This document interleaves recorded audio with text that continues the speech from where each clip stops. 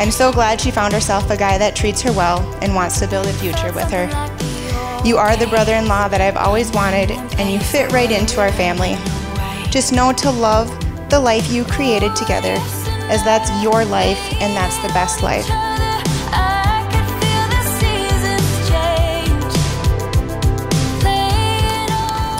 Courtney, I promise to grow and support you in everything you do. I promise to be patient, understanding, and kind. I promise to listen and share.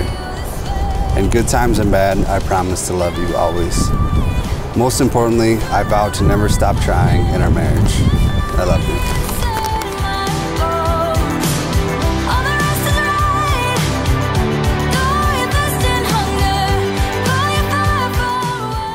You know, for as long as mankind has existed, we've experienced love. We've dreamed about it, we've talked about it, we've written music and poetry to express it. Today, I choose to spend the rest of my life with you. I promise to love you for who you are and for who you are yet to become. I promise to be patient and to remember that all things between us are rooted in love.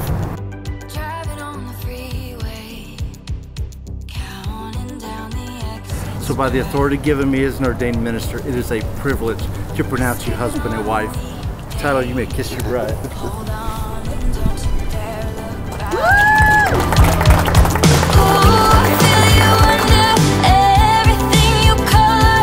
If anybody knows these two, from the day they met, you knew this was all it was going to be. It was going to be these two sitting right here.